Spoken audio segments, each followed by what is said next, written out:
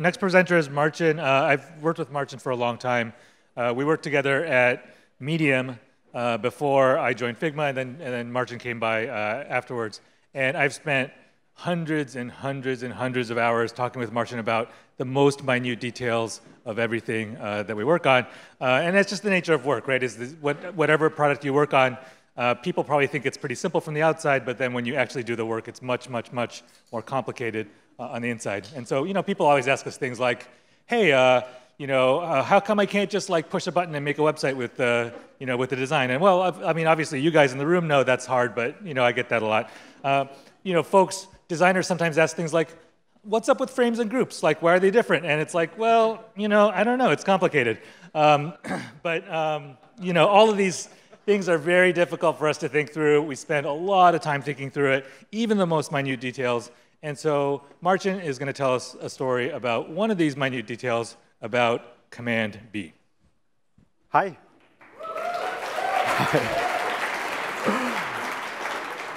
So about a year ago, one of our users filed a bug. And it's basically, I've been noticing that my Command B bold doesn't quite work. And particularly, like, it works for Roboto, doesn't work for a font called Chalkboard. So basically, what the person was saying, I can select Roboto. It works really well when I press Command B. But when I do it for Chalkboard, nothing happens, right? And it's one of those bugs that happen. And I got a hold of it. And of course, my first response is, why are you using Chalkboard? There's so many better fonts out there. But it's actually an interesting bug, it turns out. And I want to walk you a little bit through what actually happens when you press Command B and why is it much more complicated than you might imagine. First of all, it's not just bold anymore, right? Fonts used to be maybe normal and bold and maybe italic somewhere there. But sometime down the road, they added light. And eventually, a lot of fonts today have actually weights that go way below light and way above bold, which a lot of you, I suppose, are familiar with. But I sort of very deliberately hid the names of all the other weights because I'm actually curious, without looking, can you name them, right? So we're going to do a little bit of a room thing. So let's say you have a font that has a weight of extra light and it has a weight of thin, right? It has two weights. Which one is thinner? Without looking it up. OK, who thinks extra light is thinner than thin? Maybe raising your hand. OK, quite a few people. Who thinks thin is thinner than extra light? More people think that. OK, turns out for most fonts, thin is thinner than extra light. OK, the next one, which one is thinner? Semi-bold or demi-bold, right? Who thinks it's semi-bold? OK, it's a handful of hands. Who thinks it's demi-bold? Super interesting. They're supposed to be exactly the same. Some fonts just call it semi-bold. Some fonts just call it demi-bold. OK, the last one I want to try. Which one is thinner, book or regular? Who thinks it's book? OK, who thinks it's regular? OK, thank you. The answer is nobody knows. These are the 9 most common weights of fonts with their names. But the funny thing is they all have alternatives, right? And you might have seen some of them. Light is sometimes called demi, and sometimes it's called book. Normal is sometimes called book, and sometimes it's called regular. And black is called heavy, and extra bold is called ultra bold. And thin, I love this name, hairline, extra light becomes ultra light. And of course, we talked about semi-bold becoming demi-bold. And it's not even counting all the pronunciations of semi-bold and demi-bold. So that's already pretty tricky, right? Just that very one thing. The funny thing is, we've been there before. I don't know how many of you know this, but about a century ago, or even more than that, oh, yeah, by the way, this is a font that could literally happen because it's up to a type designer to choose whatever names they want for different font weights, right? So if somebody wants to troll me really hard, make a font like this, right? But we've actually been there before. We solved this problem once in typography, and it had to do with font sizes. So I don't know how many of you know font sizes used to be names as well, right? So there's all of these names that, and at some point people thought, what's even better than names? Numbers. So let's do that. But if we hadn't done that, you could sort of imagine Figma being like this, where all the fonts were names you had to memorize, right? And I think some of those names are pretty cool. 3 points is Excelsior, which I feel like Craig Mott would appreciate. Brevier, Minion, or whatever. Fortunately, we figured it out. we change it to numbers. Numbers are much easier to deal with, right? And the same sort of thing happens under the hood, at least for font weights, right? So there's a standardized set of numbers going from 100 to 900 at least, and we can tap into that so we don't have to deal with names. Except, even if you have all the numbers, it gets tricky. Imagine you have a font with 9 weights, and you press Command B. What should Figma do? In this case, it's pretty simple. 400 usually is regular, 700 is usually bold. You press Command B, jumps from one to the other, right? It's pretty simple. Even if some of the weights are not available, it's still pretty OK, because you just jump from 400 to 700. Even if it's just 400, 700, that's almost the obvious one thing to do. But what happens when you have 400 and 800, right? What if somebody just installed those 2 weights? So at Figma, we do this thing where we sort of relax it a little bit. We say if it's within 100, we're still going to do the thing. So if it's 400, 800, if it's 600, it's still going to work. It's not going to get as bold as you might imagine when you press Command B. It's still going to work. How about 900? That seems pretty far. We actually don't do that, right? That feels a little bit too far. And it goes in really weird directions. Like, what if you have only 600 and 800? We have to think about that, right? So in this case, we choose the one that's a little bit further, because you kind of just want to go bold, right? In the same way, when you go from 700 and 400 is not available, we're going to go to 300. And what's actually really interesting, we found people reported what's really disturbing is if you press Command B and you press it again and nothing happens, right? There's this trust that you have in Command B being reversible. So we also have to think about that. And it gets interesting when you have different widths of the font, right? If you have a condensed one and not, of course, when you press Command B now, it's going to just jump within the same width. But if we don't? What if the only bold for that font is condensed? Should we go there or not? And we do. I'm not sure if that's the right decision, because it is kind of weird, right? Check this out. It gets bold, but it also gets thinner. So we do that. If there's no other weights available in the current width, we go there. We're not going to go there for italic. It's super weird when you press Command B and something gets italic. We learned it the hard way. And it's just like scratching the surface of this. So we have like literally pages of algorithms to do that kind of stuff. The other thing that some people might ask in the room, and some people ask us routinely, is, well, what if I only have 400? Can you just sort of make it bold, right? Like, just make it thicker, right? Like, what's the big deal?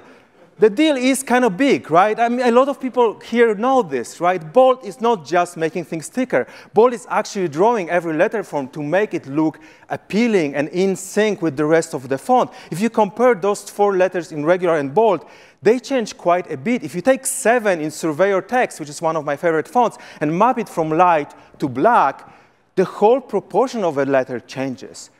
Right? It's not just something goes thick in a very rudimentary way. And if you take that 7 and if you make it thick, it's almost the exact opposite of what you want, right? This is super gross, by the way. Typographers call it a faux, fake, synthesized typeface, right? And it's not just bold. Here is an example of like a fake bold looking pretty bad and regular bold looking gorgeous, but it's also superscript. Right? There is a huge difference between a superscript that's just programmatic and superscript that's actually designed by a font designer. Same thing with small caps. Right? So even that can be already a little bit complicated. And then fonts now come from different places. Right? You have a set of fonts on your computer that come with your operating system. That's pretty obvious. It's also pretty obvious to everybody here that you can install your own font on a computer, and then you get this bucket of fonts that you just put. It's a traditional way to put fonts on your computer. But Figma also has about 1,000 Google fonts that come for free. So you had this big bucket. And then Figma installs a few fonts on its own, Inter, Font Awesome, a few popular ones.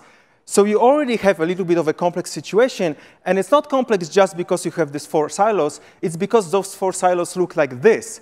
You can have a font that's installed locally that's also a Google font. Or you can also have a font that Figma installs that you also install yourself. And Figma now has to choose the right one. And it's often not the most obvious thing to do, which one is the one you want. Because for some people, it might look like this. For some people, for example, on the Chromebook, it's pretty simple. It also changes per person. right? And that's why in the font picker we announced today, we're going to make it a little bit more obvious where the fonts are coming from, just to make it a little bit less confusing, without going all the way into like really, really intense font management. And then we get multiplayer. And that's the thing I hope people, a lot of us love, at least doing multiplayer, but it complicates my life. Because imagine you, capital D, designer, just having purchased the brand new, spanking, like clean Helvetica 2020. The best version of Helvetica there is, open type features, variable font, all the licenses, all of the versions, it's meticulous. You install it, Figma picks it up, you start editing a file, you use Helvetica, you're happy, and you invite somebody to collaborate with you. They also have Helvetica, that's awesome. Except they have a Helvetica that just sort of fell off the back of a truck in 1997. To both of you, this is Helvetica, right? Figma just reports this Helvetica. But the funny thing that can happen in this situation is like, what if the other Helvetica has a different set of metrics, right? This can happen. What if this other Helvetica is missing a letter? When you press Command B, something disappears. Maybe not G, not very likely, but there are other letters, right? So suddenly we have all of these sets of problems, right? And we try to solve it with a feature we call shared fonts, where if you're an organization, you can actually upload a font to your whole organization, right? If you have the right license, you can put it inside Figma. Figma will then just seamlessly give it to everybody in your team or in your organization, depending on how you want it, right? And in a new font picker, we're actually going to tell you it's coming from your organization. That's great. Except, you know where I'm going with this. Well, now we introduce another silo that overlaps other silos, and Figma has to figure out, what if you have a shared font that's also a Google font, that's also a local font for some people on a team. And it's not obvious sometimes what to do. For example, what if you have a Google font that has regular, medium, and bold, and then you install a shared font that's the same font, but it has black weight? And the sort of most obvious thing to imagine is like Figma should just combine them, right? You get like more weights. But the thing is that like this first version of the font could be 1.0, the second version of the font could be local, special font, or whatever. So we actually do the thing that's not the most intuitive, which is we assume that you know what you're doing, and we're just going to take the Google font away, which works for most people, but it's really hard to explain. Imagine a situation where you have two people on the team. One person is designing on Windows, one person is designing on a Chromebook. They're both designing a UI that's meant to be used on Mac OS, and they enter an emoji. Which emoji should show up? We actually don't know often. Like, should it be the platform emoji? Should it be the Mac OS emoji? Should it be one of those new Twitter emojis that were just announced? I don't know. We have to figure it out. But it's one of those things that happen when you have multiple people using different platforms collaborating on one document. And then there's this. Fonts actually lie quite a lot. So all of the fonts are supposed to come with metadata, right? With all of these numbers and descriptions telling you exactly what this font is supposed to be outside of how it looks. And it's a thing that we use a lot to make decisions. But the data is super messy. For example, a lot of fonts report line height in 3 different ways for all sorts of historical reasons, and often they disagree, but we have to pick one. Another thing that we had to do with at some point earlier last year, I wanted to do this experiment trying to solve a particular problem, which is, what if you want to typeset something in a different language, right? You probably want to know which exactly fonts support your language completely, right? So this is a Polish pangram. And if you don't have a font that supports Polish, this could look something like this, which is awful, right? It wouldn't be nice if Figma showed you Polish fonts.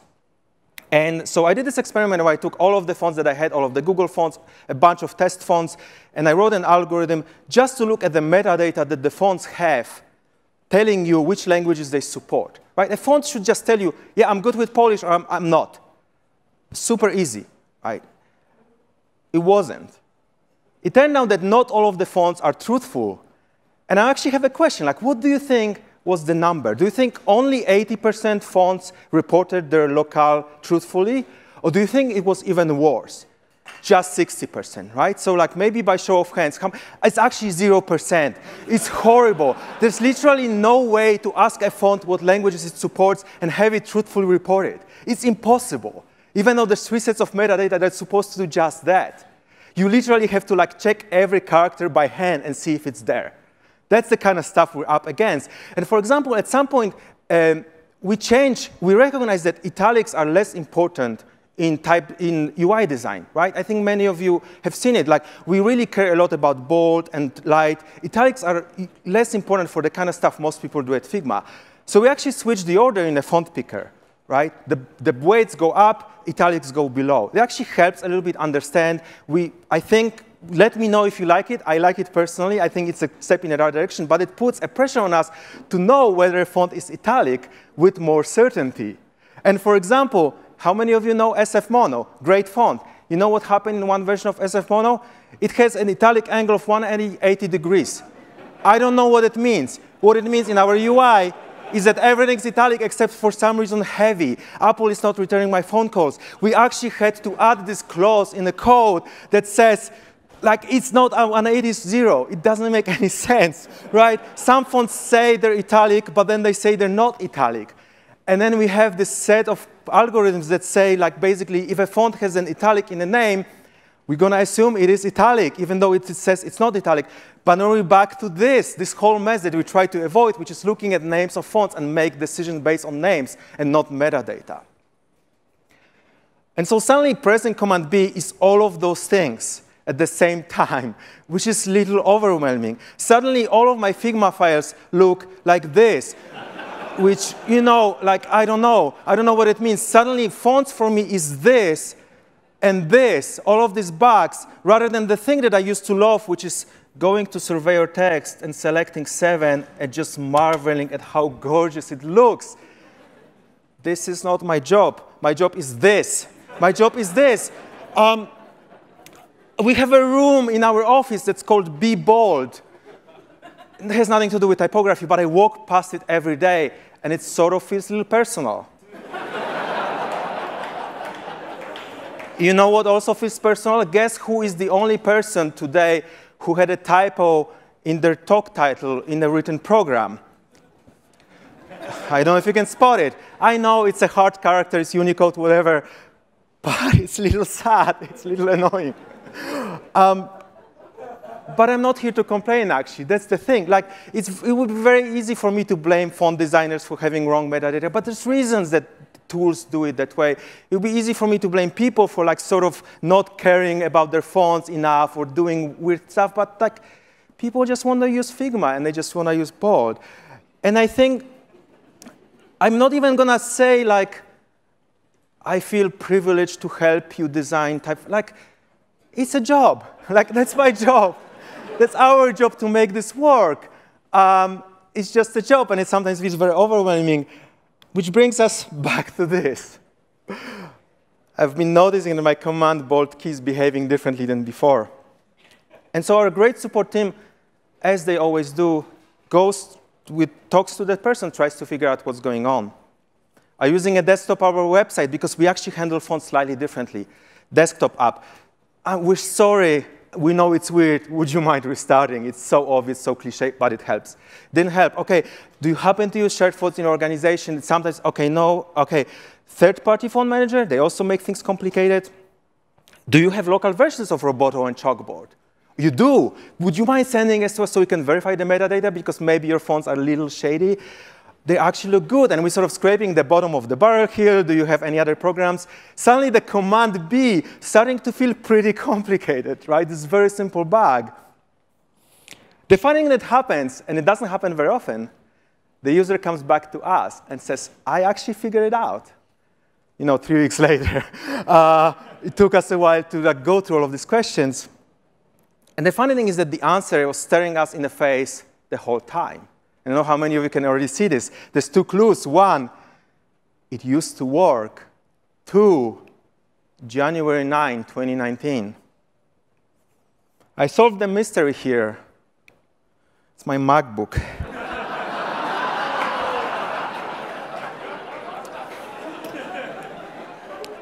Super disappointing in a way. Because you don't assume that's the thing that's going to break. It's all of these other things that we own are supposed to break. Command B, I don't know how many of you know this. In all of the Figma shortcuts, Command B is the oldest shortcut. is a shortcut that goes back to 1973 to Xerox Alto, where you could press Control-B and make something bold. You don't assume that's the thing that's going to break, right? A little sad. But why I'm telling you all of this is because I think it's important to tell those kind of stories, right?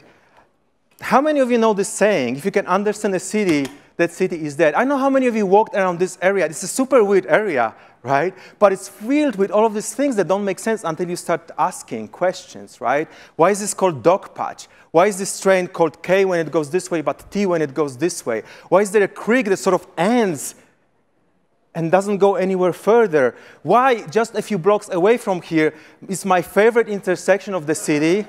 If you know anything about urban design, this doesn't make any sense.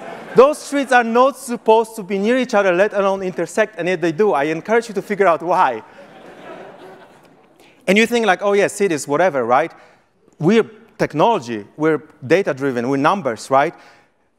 Some time ago, we started noticing there's a lot of fonts that have font weight 999, and we're like, what? Doesn't make any sense. What happened was at some point we extended from 900 to 1,000, but a lot of the font handling things assumed three digits only. So they couldn't use 1,000 because it would be 0. Remember Y2K? So people started using 999. So extra black was 999, and that's something we now have to put in our code, because otherwise you can't go to 1,000. And so this is going to look even worse. This is going to become this when we start adding variable fonts and other things. This is going to be other things that we don't even think what they're going to be. If you can understand a city, that city is dead. You can understand your design system. Maybe your design system is obsolete. If you can understand typography, maybe typography doesn't matter anymore, right? And I think that's what keeps me sane. Like, you have to tell those stories to remember, because otherwise everything is completely arbitrary. It doesn't make any sense. But one interesting thing in the context of Figma is also this. Of course, typography is changing. Of course, there's going to be variable fonts. There's going to be other things. I'm super excited for them. But remember when I showed you small caps, fake small caps, and real small caps? How many of you were at this moment were like, they both look OK? What's the big deal? Right? Like, people who use Figma, they think of typography probably slightly differently than people who use other design tools 10 and 20 years ago. And we have to start thinking about that. Maybe fake small caps is OK, right? I know it's a sacrilege. I'm a typographer, but maybe that's OK. Like, maybe people actually don't want to look at fonts like software. They don't want to update them. They don't want to fix their bugs. They just want to use them. Right? Maybe people don't want to manage fonts. Some of us will do. Some of us will love that. But this whole idea of Figma expanding design means that fonts mean different things to different people. And maybe this, it's not such a big deal. Like, if somebody wants to use chalkboard, you can look at it as like, oh my God, so lame. But you can also look at it as just like, holy shit, somebody cares about fonts now. Maybe we need to talk to them about chalkboard at some point in their life. But this is kind of awesome. So one of the things I'm most proud of at Figma is none of the really big things, is the reason that we didn't call our OpenType features OpenType feature advanced type. We just call it type details, because it just feels a little bit more friendly. And when you hover over small caps, we just tell you, like, we're sorry, the font doesn't have that. It's not your fault. Maybe it's our fault. We can talk about that. It's just that. So it's just like we have to think about typography in a slightly different ways. And I hope, basically what I want to say, like, please press Command-B and hold me or us accountable, right? That's just our job, and we're going to try to figure out how to make it work the best way possible. And it's regardless of whether you use Windows or a Chromebook, whether you use like the worst keyboard ever made, or these amazing switches from 1973, or whether you're Craig Mod, carefully typesetting your slide, we just found it, with this gorgeous typography, or whether you just want to use chalkboard. Thank you.